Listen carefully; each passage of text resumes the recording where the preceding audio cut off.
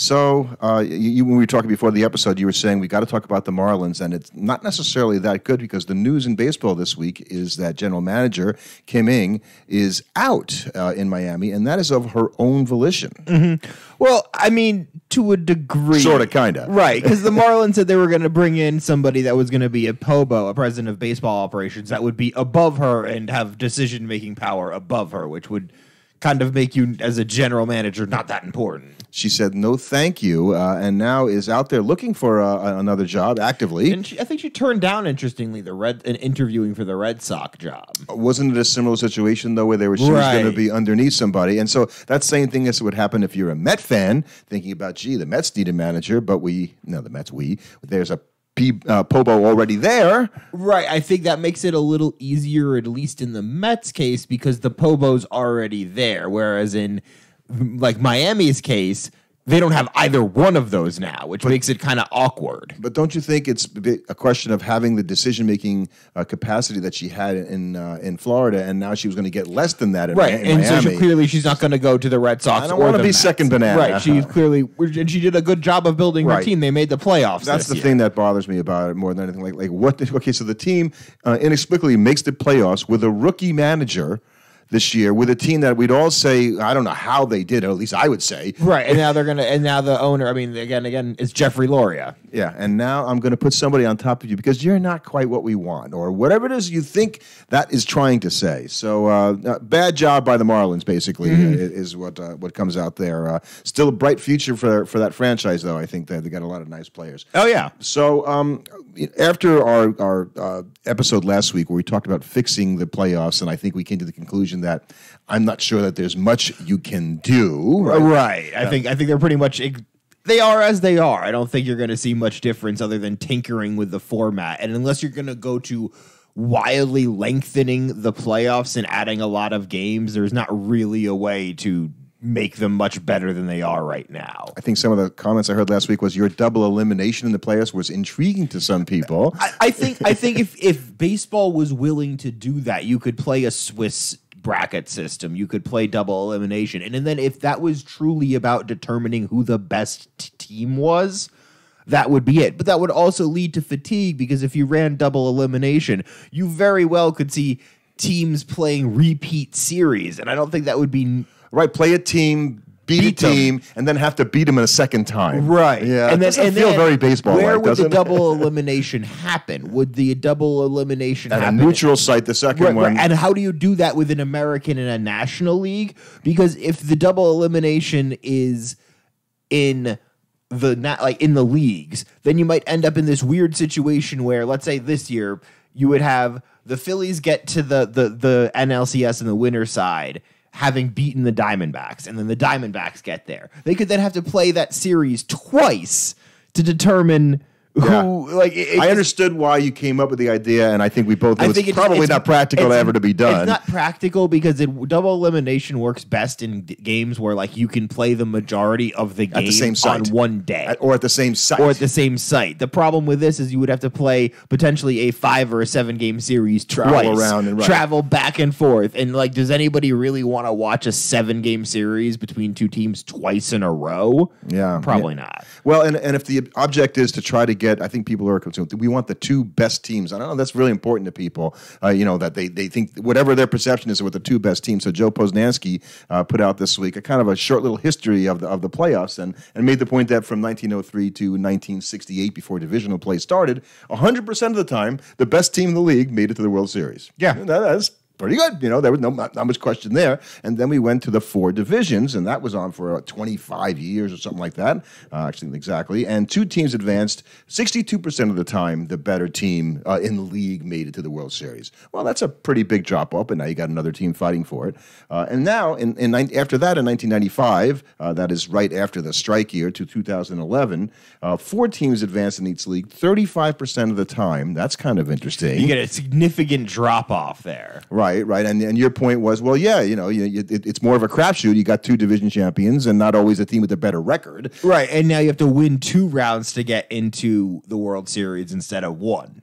So and also that you would think though that the home team would be the favored team, but I don't know if that always works out that way. I mean, in terms of who has the better record, you still might think a team that isn't as good a record would be better. And with a short initial 5-game divisional series, you can get blitzed there sometimes against a team that might be super hot.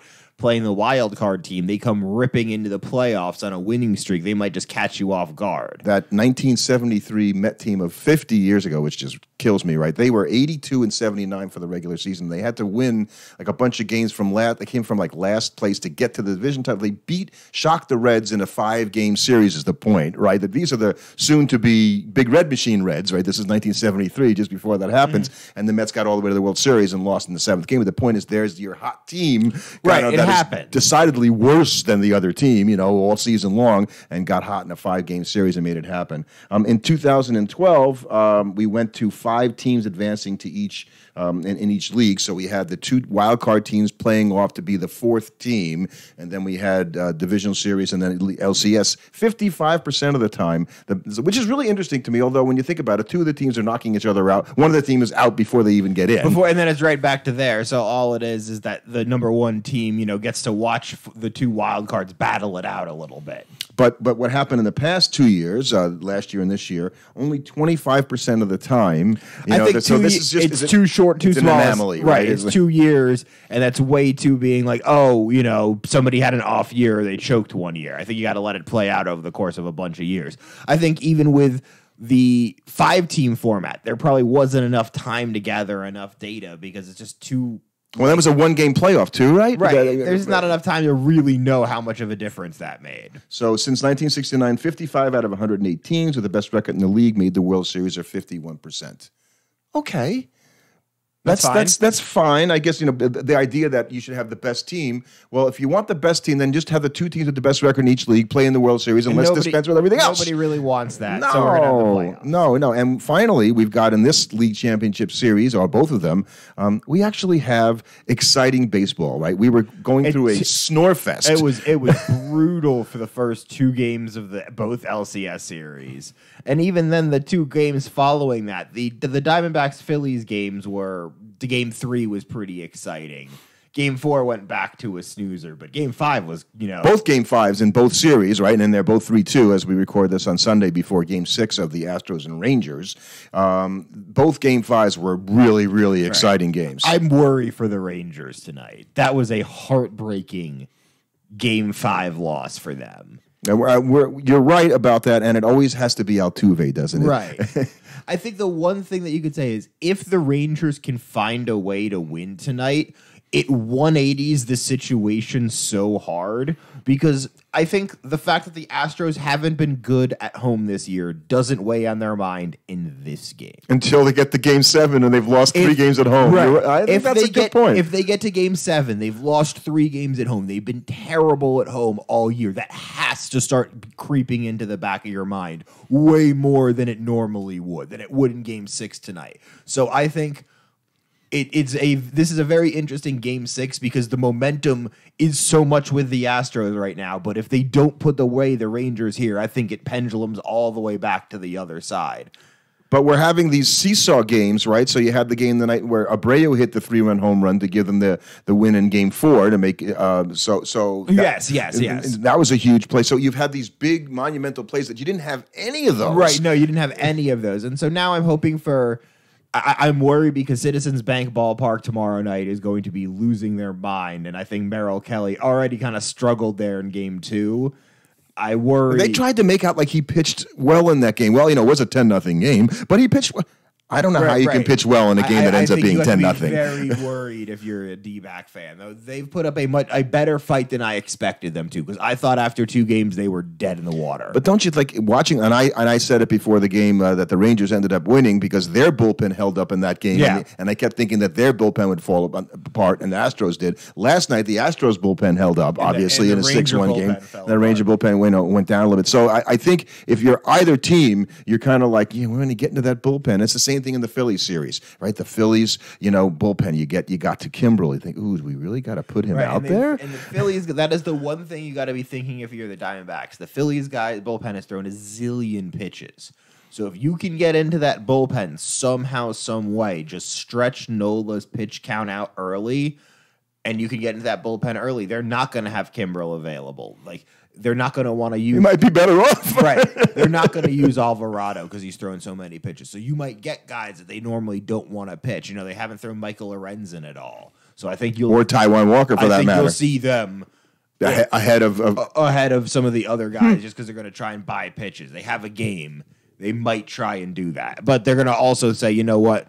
We've got Nola, and you've got to get by our lineup. We'll take those chances. Do you think Bruce Bochy is also thinking that about Aroldis Chapman? Like, you know, okay, time to put Chapman in the game. Right. The problem is I don't know who else in that bullpen you turn to. You know, Leclerc threw the save the other night, and you've been leaning so heavily on him because he's definitely your best option. But I think the fact that he blew the game has to make it just so tough on you now because it's not like you feel any better if you're going to go, okay, well, now I'm going to trust Aroldis Chapman. Yikes. Yeah. He who still throws 102 miles an hour at age, 39 or 38 or something like that. So, and he's probably the weakest guy in my next category here for this is you're watching the Elite Championship Series.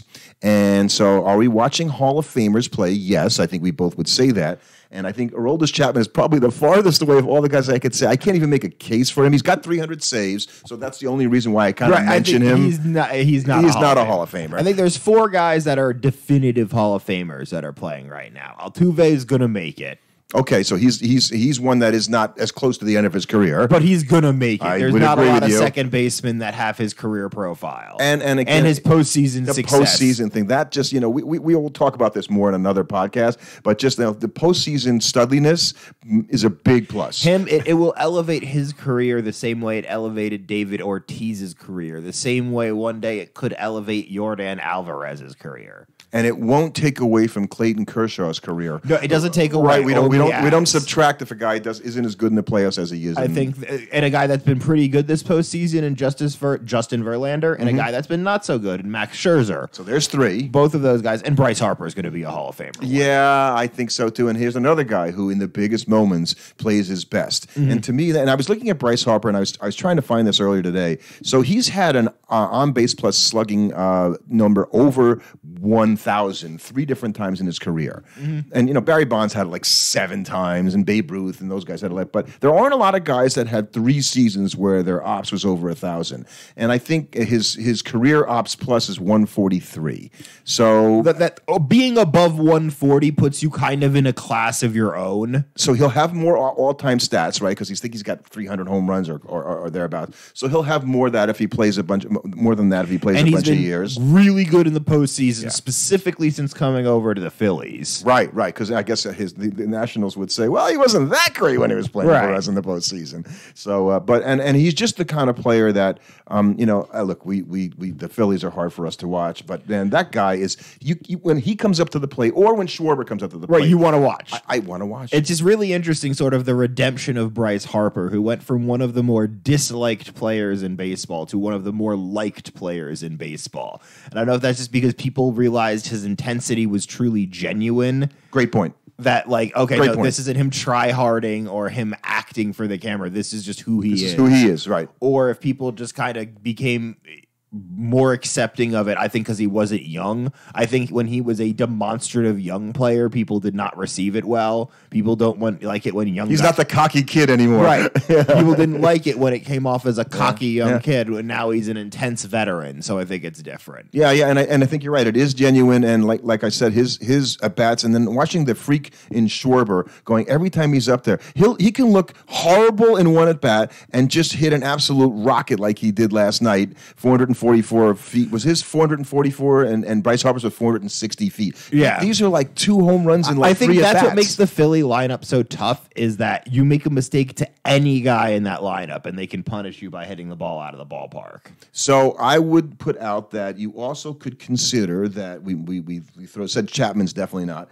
Trey Turner, he's got to play a lot more years. Okay, it feels like without looking, we're not going to go looking at stats and say without looking at his stats. 5 more years like this level? Yeah, he's got to have like 5 or 6 more years at this level. That's what comes to my mind. That's too many for me to say he's on a track because it's really tough to project guys playing at a Hall of Fame level. It's like if you were going to say that, then there's like 30 guys in the major leagues that are potential Hall of Famers. He's going to have one of the Jay Jaffe's jaws. He's going to have a great 5-7 year excellent profile. But like he's got to have a few more of them before I start putting him in that category. Otherwise, I just have to say there's too many guys in the major leagues that might be Hall of Fame worthy. I didn't compare his stats to Altuve. I think Altuve's played a little longer, He's like played 2 or 3 years yeah. longer or something like that. But I think Trey Turner is on the track, and if he can maintain the level of production that he even put together in the second half of the season, let's forget about the first half, for the next 4 or 5 years, I think he will get there. He will have all-time stats.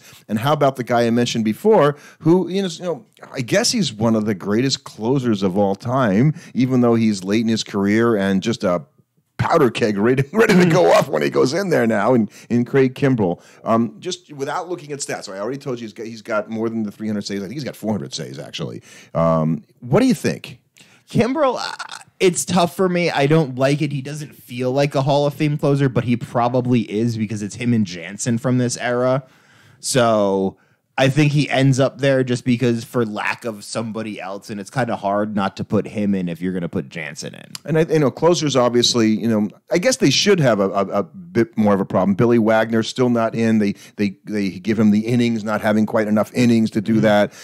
You've got guys like Chapman. You've got not quite good enough. There really isn't a Mariano Rivera generational closer here. You have to be Mariano Rivera to get in as a closer, then basically no one's ever going in as a closer again. So I would agree that if I had to say, I'd say Kimbrell probably not, but you could be surprised. Right, I think Kimbrell will probably end up in because if you're going to put Jansen in, who I think will get in, Kimbrell will get in. Yeah, I don't know. I don't know if Jansen will get in. I'm not as sure about that, but maybe they'll both get in because they're kind of the same.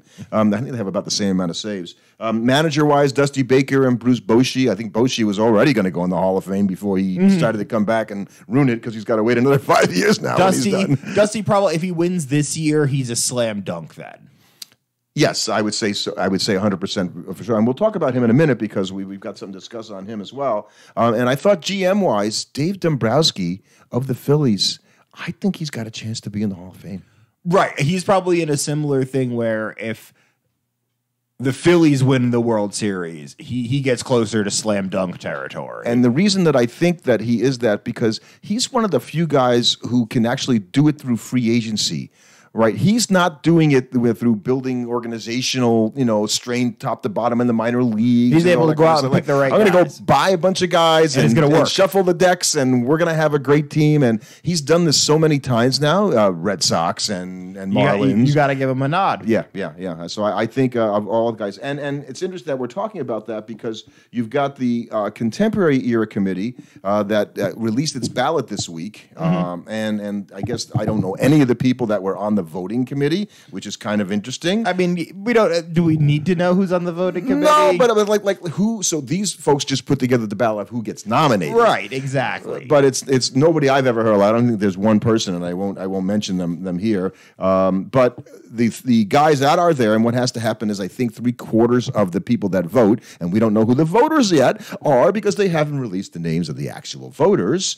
There are a bunch of managers, and this is contemporary year, so this is not Rule B. And just to remember our conversation with Cooperstown Dave Metter, the Rule B candidates did more than one thing, as you point out. These are guys who just, hey, they didn't get, picked when they were in there. We're going to take another look at their careers. And the first guy on the list that I've got here is Cito Gaston. He of the 2 consecutive World Series that he managed for the Toronto Blue Jays back in the 90s. And I guess, winning 2 World Series just puts you on the cusp, right? You may or may not get in on the basis of that. He was also the first black manager to win a World Series. Yeah, I don't know if that's a reason to go in the Hall of Fame. I just think that's a notable achievement in the history of baseball. That's something that you would note. So I think that becomes a talking point for him. He did win 894 games in Right, only right. 12 years. But, you kind of want to see a manager win like 1,000 games or something like that. I feel like 12 years as a manager just isn't quite I enough. think so. That's going to be his biggest issue. And they mentioned here that he had an 11-year playing career. This is not a Rule B candidate kind of a guy in my mind, Cito Gaston. Like the sum total of his playing and his managing career doesn't make him maybe a better candidate over there, but I don't have him going in here. Who's the next guy you got? We have Davey Johnson. Yeah, I'm a Met fan, so I'm going to probably be in favor of that. Right. He was a manager for 17 years, managed the Mets, the Reds, the Orioles, the Dodgers, and the Nationals. He won Manager of the Year twice, I think in 97 and 2012. Won a World Series with the Mets as a manager in 86. And he was also a player, though I don't really... He was a very good player and was one of those guys on that Atlanta Brave team in 1973. There were 4 guys to hit 40 home runs, and he was one of them. And that's forgotten as a second baseman. He was also the guy that hit the last ball in the 1969 World Series that Cleon Jones caught on one knee. Yeah, so and then he came to manage the Mets. I think he's probably a better Rule B candidate than he is a contemporary era candidate. But let's see who else is there. How about Jim Leyland? There's another guy, who I thought he had won 2 World Series, and he hasn't. He only won 1 World Series. However, he managed the Pirates, Marlins, Rockies, and Tigers, and he won the 97 World Series title with the Marlins, and he got Manager of the Year 3 times, and he finished second for that award three times. So he's got a lot of cred. He's built some teams. Right, he feels like the strongest candidate just as an overall manager right now, just for the number of wins at almost 1,800, 3 managers of the year. He's got a World Series title. He's got to win 2. Yeah.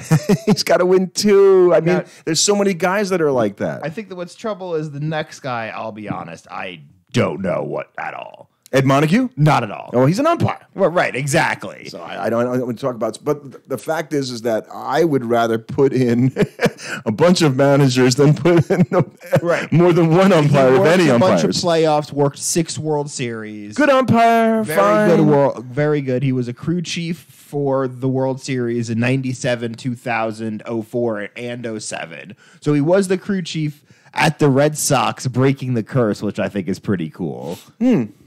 But no. Umpires are tough because I feel like that's something that people that are even more intimately connected to baseball would know about. Like, I feel like you almost have to be part of the teams or the organizations to really get a sense for how an umpire affected stuff, because as a fan, I'm too removed from it. Right. I think the players are the better. So, he was an excellent umpire. He was easy to talk to. I felt like he was fair. Ed Montague, I remember when he umpired and all that. I couldn't tell you. There was another umpire named Doug Harvey. There was all these guys. I couldn't tell you who's the better umpire, who should make it or who should not. So it's really hard for me to pick. Like I said, I'd rather pick more managers than pick an umpire. Now, Hank Peters is nuts, and he was a St. Louis Browns, now the Orioles, and Reds before he became an A's GM in 1965. There are a lot of guys that are GMs that, that Roland Heeman, he was talked about as the Orioles GM and a guy that should get a good look. If you're a GM, did he win a World Series? The World Series in '83, he won. Yes. Okay, he got one. Yes. Because I feel like that's the number one thing for my front office executive. You got to put up a bunch of those. And then he went to Cleveland before they moved into Jacobs Field, or it was then called Jacobs Field, and sort of put together that good team that almost won a World Series in 1995, but did not. The next guy, though, I think is the guy. Lou Pinella? Yeah. You think he's going to get the vote? I think he's going to get the vote, and yet I think he's probably, of all these guys, the strongest Rule B candidate. Because he was pretty good at both. He was the best player / manager of these. In fact, he did both of those better than all the other guys. So, Lou Pinella managed 23 seasons. I guess I didn't realize that he did that. And if you watched him manage at the time, all you remember him is like throwing bases and stuff and kicking dirt. But he has 1,800 career wins. Yeah. He has a World Series. Only one, though. But he has one, Only one. Which is important. He has the record for the best regular season of all time. Yeah, with the that's a cool Mariners. thing. Yeah. And he was manager of the league 3 times. He had a career 291 average and played 18 years in the major leagues. It's pretty good. Let me take the other side of the 01 Mariners thing. So let's see. Let's not look at what happened to them in the postseason. Let's see. When they had the greatest team in regular season history, and they were burned out in the first round of the playoffs. Like the manager doesn't own that. He doesn't own that either. It's that's on the players now. That's on the players. So yeah, but only winning one, I think is kind of interesting. And then you've got a guy who's retiring who you've actually watched. Who is an umpire I know in Joe West, who I think it will probably get in just because he's so well respected. I guess everybody talks about him as being like the umpire. You know what I mean? Yeah, fine. I guess I think I get away with my mind like 4 umpires being in the Hall of Fame. I don't really need any more umpires to be in the Hall of Fame. Because there are already 4 umpires in there. I mean, so isn't the best umpiring when you don't notice them at all? Right, but we need to recognize their careers. Yeah. I guess. And the last guy on the list was a guy that you probably wouldn't know anything about. He played. I was a little kid, and he was finishing what was an excellent playing career, which I don't think people even realize. And then he was president of the National League. Bill White. What I remember about Bill White is he was in the booth for the Yankees for years with Phil Rizzuto and Tony Kubek and I want to say one of the fields I played on as a little kid was Bill White Field. No, that's Bill Terry. Oh, okay. Different guy, and not the Bill Terry that played for the Giants. Just a guy from a guy that lived down his name Bill Terry, like the great Giant, player. So Bill White, because he was the first African American president of the National League, and because he was such a good player. And an important executive. I like him actually. I'll take him over Joe West. I'll take him over Ed Montague if they're going to be. If you're going to get the vote with these guys, this is a guy to think he contributed to baseball, and maybe that makes him a Rule B candidate, but I don't think he'll ever get in as a Rule B candidate because his playing career was really good, not great, and the rest of it is kind of hard to assess unless you're going to really... He got 7 Gold Gloves. Yeah, right. He's an 8-time All-Star. Right. That's more than I think a lot of these other guys on this list could say about their playing career. So I guess we'll wait and I guess the voters will be announced, and this comes out in like December, so maybe we'll have Dave back and we'll talk about these guys to see who makes it. But I mean, if anybody else out there has any ideas of who should go in from this group, who should get voted in, or anybody you think that should have been nominated and wasn't, please reach out and let us know. We're always looking to hear from people. And it should be a fun end of the LCS, and I can't wait to see what our World Series matchup will be. Yeah, and thanks for listening. We're getting ready for some interesting off-season episodes because we've been doing 2 a week when we're doing This Week in Baseball. So we're going to be doing some different things, I think, to kind of keep it interesting in the off-season. Yeah. But we still got a lot more cool baseball to talk about.